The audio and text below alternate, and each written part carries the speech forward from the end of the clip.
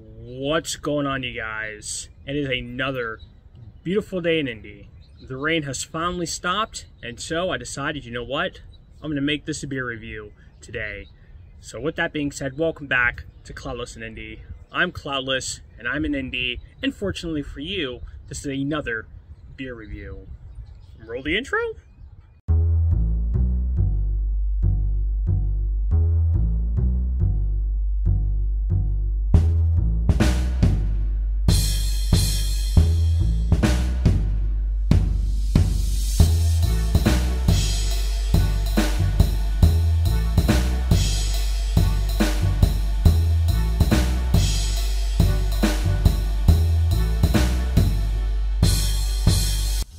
Alright, so welcome back, you guys.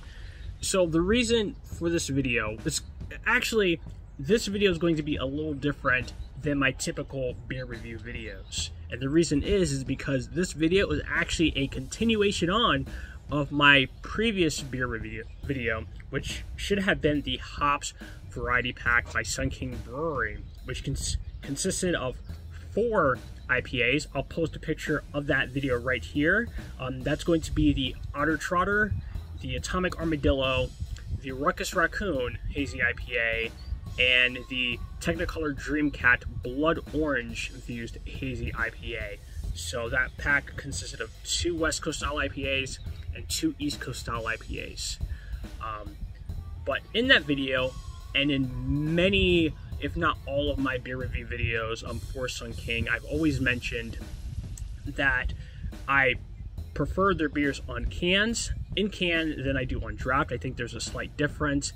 But also in this previous video, I had mentioned that there was a difference between the 16-ounce cans, or the pint cans, and the 12-ounce cans. And so, you know what? I decided that in this video, I was actually going to put that to the test. Now, I'm a little unsure how this is going to, what the results are going to be, because there are a lot of factors that's going to determine the taste of the beer, right? When they first canned the beer, theoretically, the beer should taste the same, but due to packaging and storage and whatnot, those flavors may change. And so we're going to test that out right now. Let me show you the 2 beers that I have. Alrighty, so the 2 beers that we're going to be looking at today is the Rawkus Raccoon Hazy IPA and the Atomic Armadillo. Since those 2 beers right there were the 2 that had the most noticeable difference between on draft and in the can, and even more so between the pint cans and the 12-ounce cans, since I have had all 3. Now, of course, where I'm at, you know, the laws state that the Sun King cannot pour me a beer on draft and I can walk out with it, unless, of course, I got it in a crowler or a growler, which those options are available for these 2 beers, but I didn't do that for this video. Therefore, I do not have those options available to me at the moment. So right now, we're only going to be testing the 16-ounce cans with the 12-ounce cans. So I'm very excited about that. We're just going to get right into it. And also, quick note, I want you guys to also stay tuned for part 3, where I'm going to be doing the same test, okay, with the Sunlight Cream Ale, the Osiris, and the WeMac as well. So without further ado, let's get into the pour of these beers. Alright, you guys, so I currently have the beers lined up, and I think we're going to start with the Rawkus Raccoon first, and that's primarily because of the high intensity of the bitterness and hops with the Atomic Armadillo. And this is going to be much lighter, especially in the IBUs.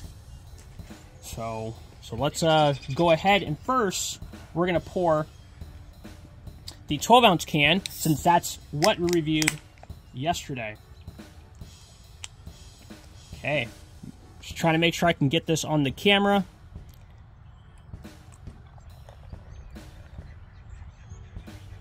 Look at that, absolute great head formation there. Absolutely beautiful. Also, if you haven't already noticed about the can designs, is that on each can they are similar.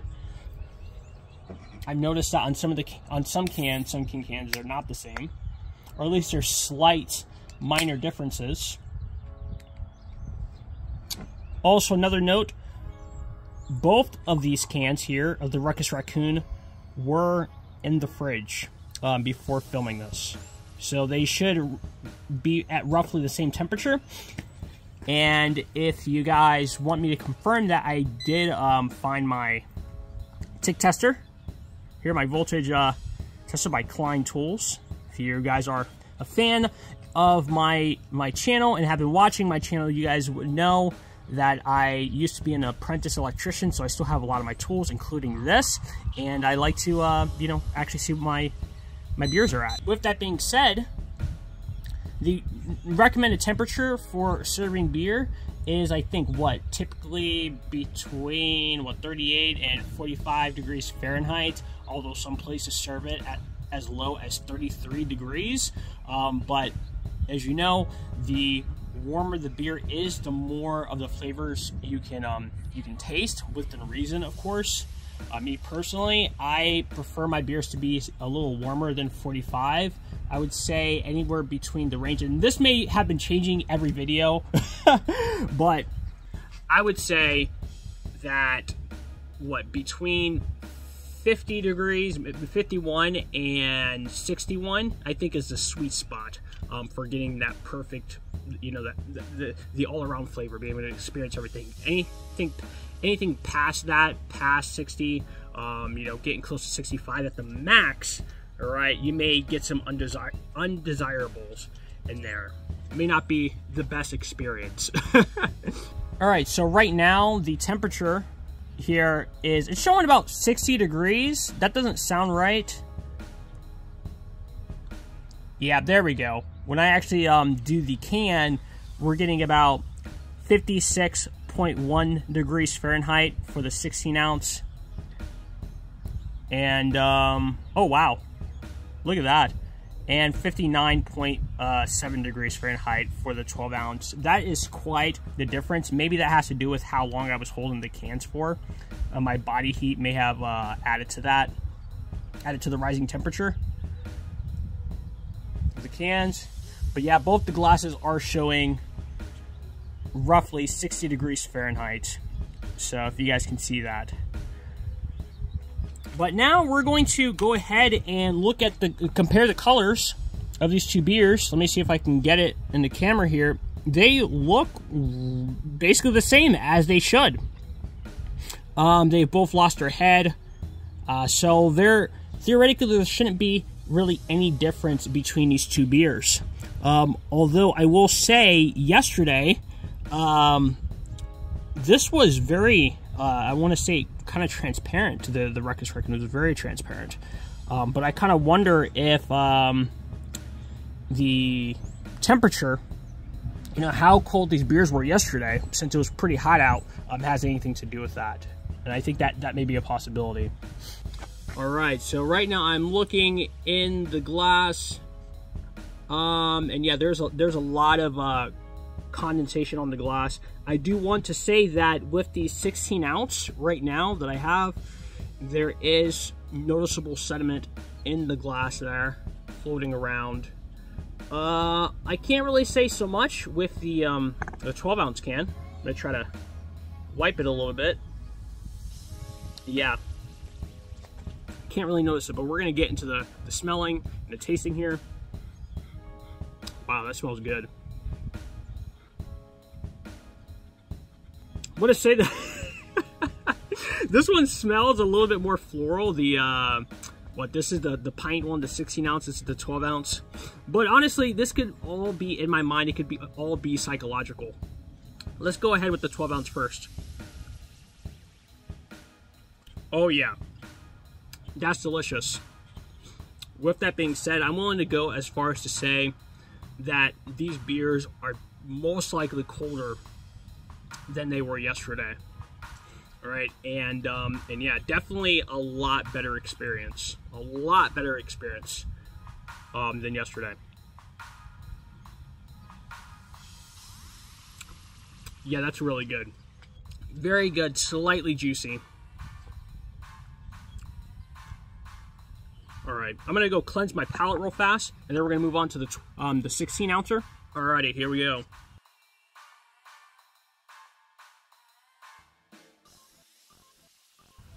Oh wow. Now I have to go back to the 12 ouncer. Yeah, I would say that the 16 ounce was a little bit lighter as far as like the bitterness there. It was a little bit softer, but still delicious nonetheless. I think with this one here, excuse me, I think it definitely is best cold or colder than I prefer my beers. So definitely at the, well, to be fair, what this one was at, I don't remember the exact, well, actually, I don't know, because I did the temperature of the cans, right, and the 16 ounce can was colder than the 12 ounce can, but when I measured the temperature for the liquids in the glass, they were both roughly the same. But still, I do find it interesting that there is still a noticeable difference between the two. Thus, well, I mean, not proving, I mean, a theory, but that I guess I was correct that that there was a noticeable difference. Still, great beer. Regardless, I just find it strange. But as I said before, going into the can, they theoretically could taste the same. But there are a couple of factors that would affect the beer, such as storage. And the other one I actually just thought of is that these could be two different batches of beer as well, right? These may not even be the same batch of beer. You know, so that could be another thing. That could be another thing as well. So with that being said, we're gonna move on to the Atomic Armadillo. All right, so same as before, we're gonna go ahead and pop open the 12 ounce can.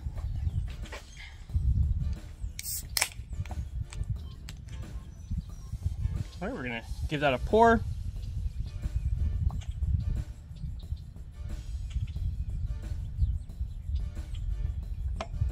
Very nice head formation there. All right, and we're gonna go ahead and open the 16 ounce can here. I do have to say, give one disclaimer that while I thought about doing this video, or I thought about it yesterday, I didn't actually confirm that this video was going to be happening until today. And I didn't consider putting, because I have a bunch of beer still in the garage, but the fridge is pretty full, and so I didn't consider putting the 16 ounce Armadillo in the fridge. So obviously they're not going to be the same temperature, and there are going to be differences in flavor, most likely. But let's go ahead and measure each temperature for you guys, and then we're going to get into the visual comparisons. Because right now, just from looking at it on my end, right, I can already notice the difference between the beers, which is the 12 ounce. Well, let me just turn the camera and show you guys. All right, so right here, of course, we have the 12, and right here we have the 16. I'm going to turn the camera around for you guys, and I'm going to show you, if you didn't already see. All right, 12 ounce, or 16 ounce, 12 ounce. And as you can see here with the 16, it's very transparent because it's just not cold. And then, of course, we have the 12 ounce, which is cold. So yeah, as you can see there. Let me get the temperature of these beers real fast. I didn't do that yet. Okay, so measuring the 12 ounce can, we have a temperature of 57.9 degrees Fahrenheit. And with the 16 ounce can, we have a temperature of 62 degrees Fahrenheit. Look at that. We're gonna measure the glass. 57.9. and 53.6. So significantly warmer. Not only can you tell by the temperature, obviously, that we just measured, but also by feeling it, and of course, just by looking at it, right? So, but let's go ahead and get into some tasting here. Alrighty, so very strange. The colder one, the 12 ounce, the flavor is a lot more aromatic, and I'm going to give it because it's cold. So I don't have to get as close to be able to smell it as I do with the warm one. I have to pretty much get my nose right in there. All right. Oh yeah. Oh yeah. Yeah, that's very interesting there. It feels very light on the palate, but still, like I said before in my previous video yesterday, that very smack in your face hoppiness there on the palate. Almost like a spiciness.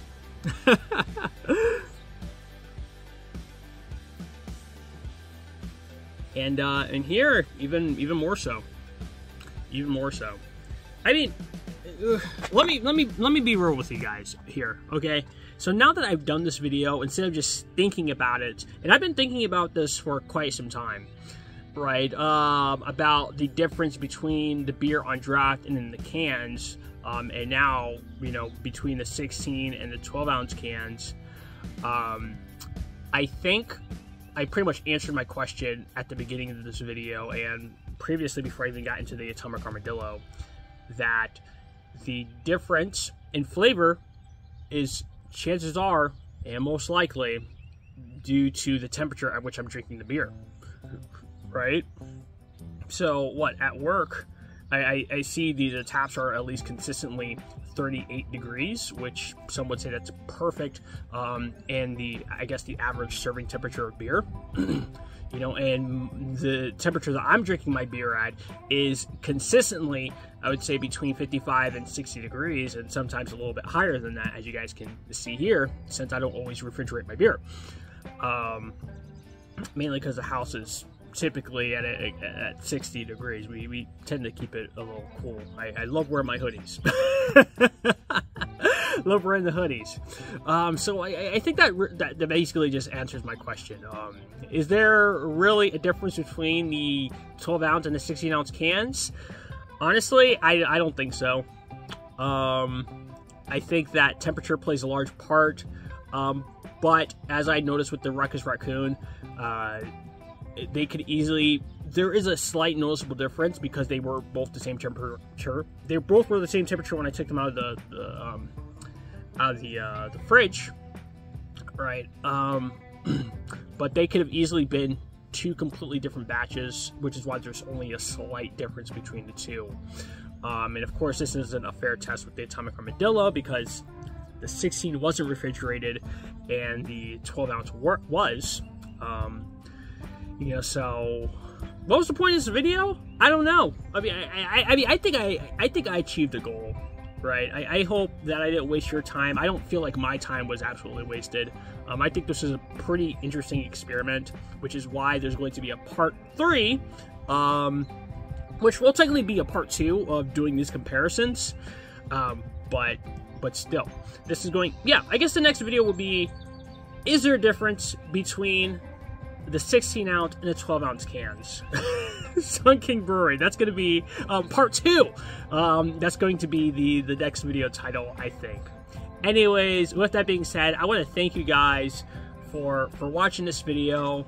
I want to thank, for my returning viewers, I want to thank you for coming back, okay? It is your viewership that makes these videos possible. Why? Because they give me the confidence and the motivation to keep going and doing what I love, which is doing this, you know, experiencing Indiana one beer at a time. I definitely have a lot more in the works right now. I'm just pumping them out. It's just a matter of not putting out the videos too soon, right? And of course, there's all the editing, so there's a lot that I have to do, and I'm just a one-man team here.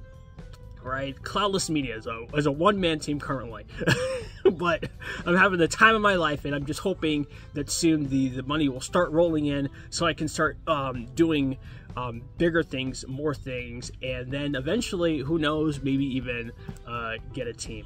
Who knows? But with that being said, I want to thank you guys for watching, and I'm going to leave the video off with this. Okay, cheers, salud. Slancha, skol, nastrovia, prost, peace out, and I'll see you guys in the next one.